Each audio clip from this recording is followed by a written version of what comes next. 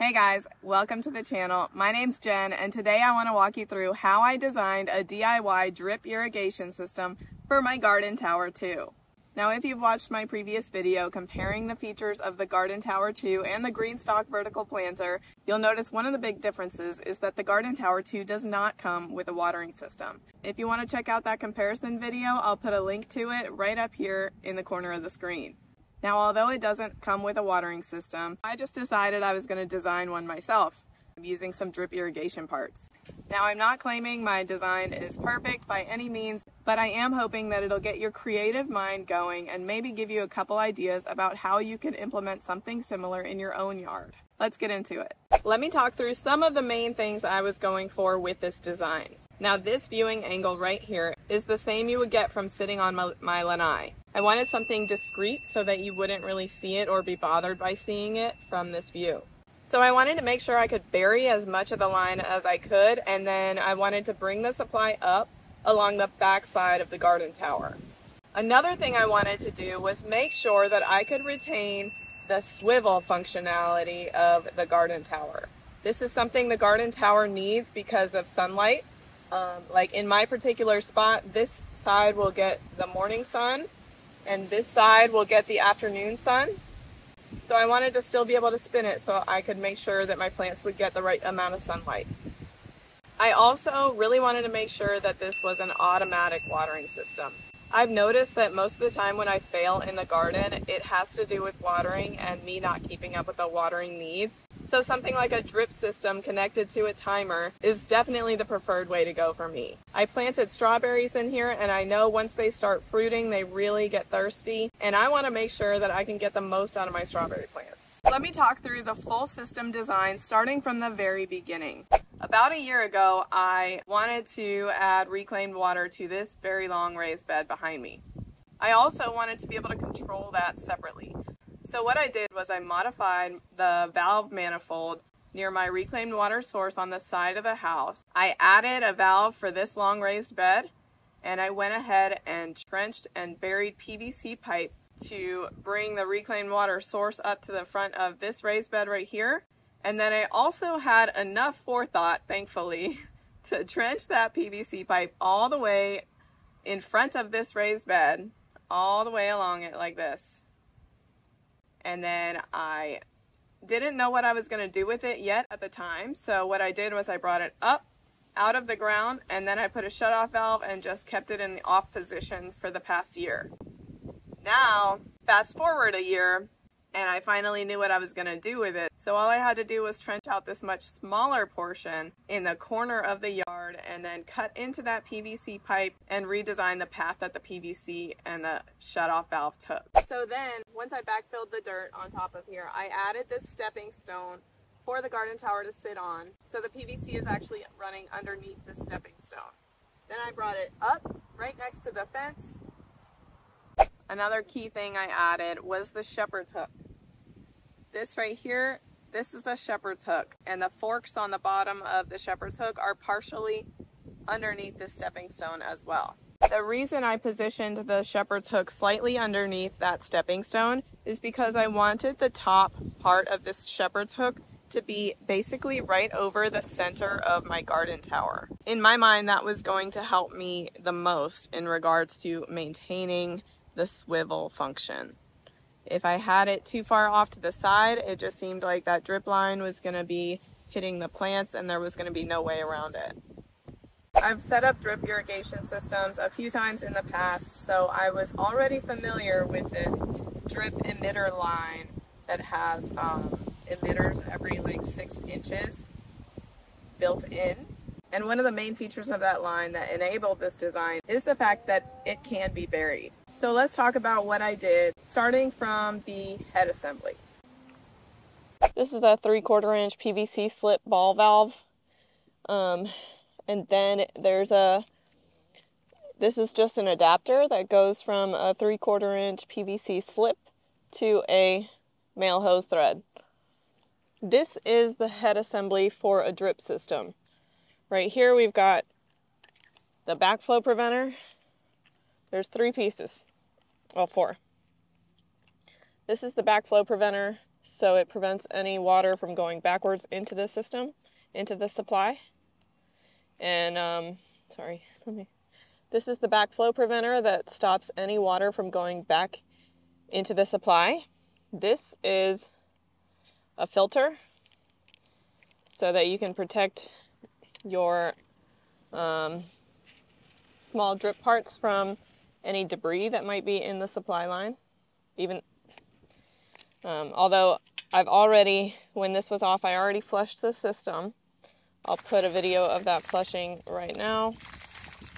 And then we have the pressure regulator. This is absolutely necessary for a drip system because these button drippers and stuff will pop off if your PSI is too high. This is a 25 PSI, 30 would also work. And this is just another adapter that goes from this male hose thread to a 1/2-inch poly tubing.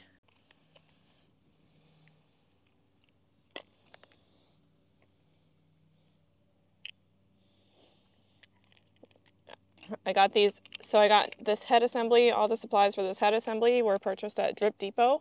I'll put a link in the description box below to my affiliate link for Drip Depot, along with all of the parts. We'll assemble this back together.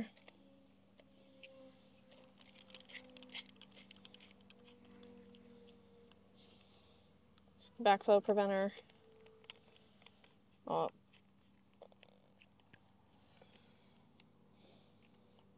And now I'll put this on there. So now I'm going to take my 1/2-inch poly tubing right here and press it onto my barbed connector. If this is a little bit too difficult for you, what you can do is soak the poly tubing, like dip it into a cup of warm water to soften it up and make it a little more pliable. This looks pretty good.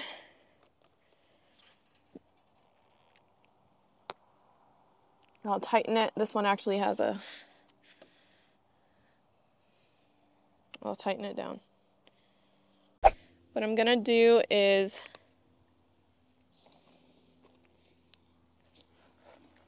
I'm going to allow the poly tubing to stick up a little, and then I'll put an end cap. This is a 1/2-inch end cap. This is where I'm going to put a 1/2-inch end cap.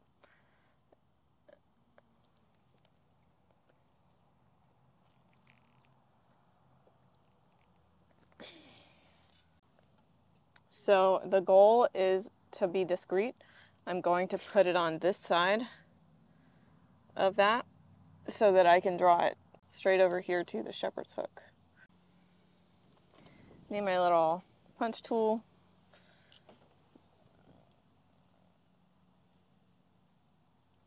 I'm not sure how many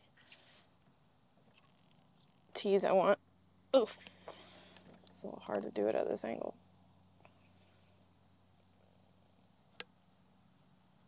Okay, got the barbed connector in. Got my 1/4-inch line.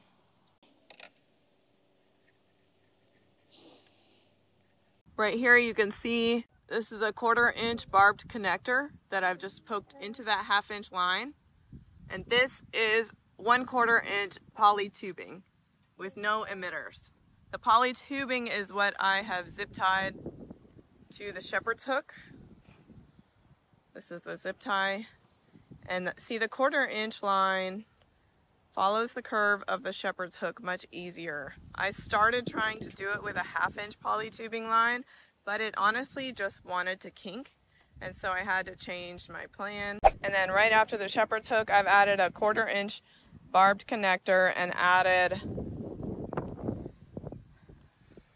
this is 1/4-inch poly tubing with emitters I believe every 12 inches. This is an emitter.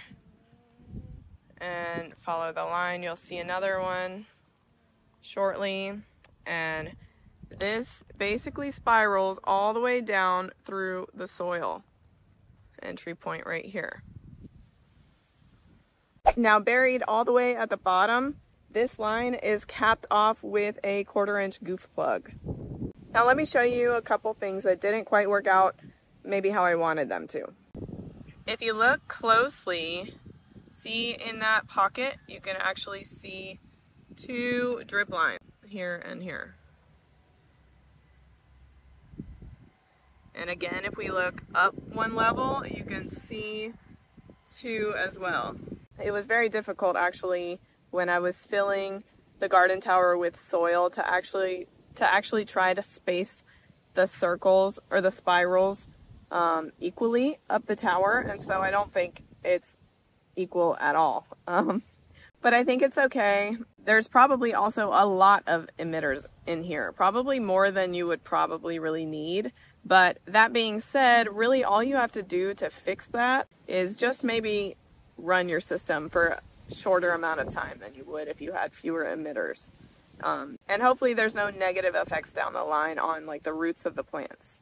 Speaking of the plants, let's take a look at how the strawberries are doing. About 2 weeks ago, I posted this video about planting bare root strawberries in Florida. And so now we're about 2.5 weeks out from when I planted them. Let's check on the health of them. So they do say that you should expect probably like a 10 to 20% loss in bare root strawberry starts, and not all of them will take. Whether it be because you did something wrong with planting, like you buried it too deep or something, or some other reason, they just don't actually take. These ones on the top seem to be doing fairly well, but let's look at some of the ones that are not doing so hot. This side looks all right. This one, I'm not really sure what's going on there. It's probably dying. The crown looks pretty brown. Same with this one, it looks pretty dead. So that's 2, 3, 4, maybe 5, 6, 7, 8, 9, 10, 11, 12. So that looks like about 12 strawberry plants that didn't take, and I planted 40. So it's really probably closer to like a 30% loss. But that's okay. I'm confident I'm going to get some runners out of these and be able to fill up those pockets again with the runner plants. I think it's time to turn the system on and see how it works. All right, let's take a closer look. It's on.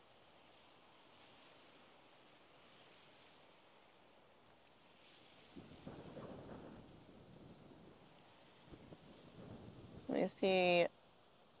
Oh yeah.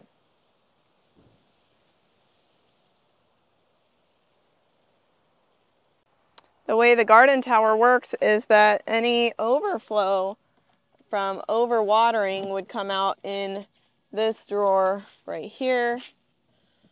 This is probably too soon for water to come out here. Got a little too much mulch.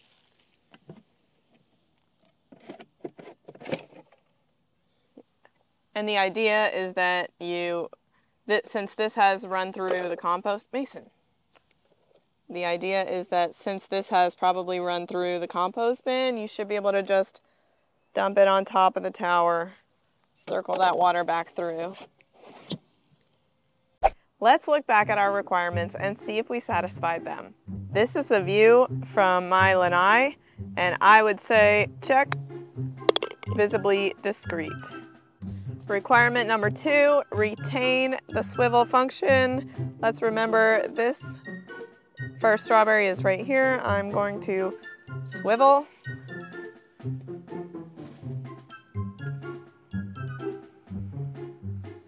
All the way around. This is that same strawberry.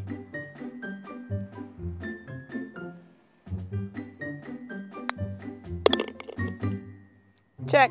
Requirement number 3 is automatic watering. This right here is the Orbit beehive. This is my controller that I use for my reclaimed water, which powers my garden tower and my raised bed. The way that I program the system is by using an app.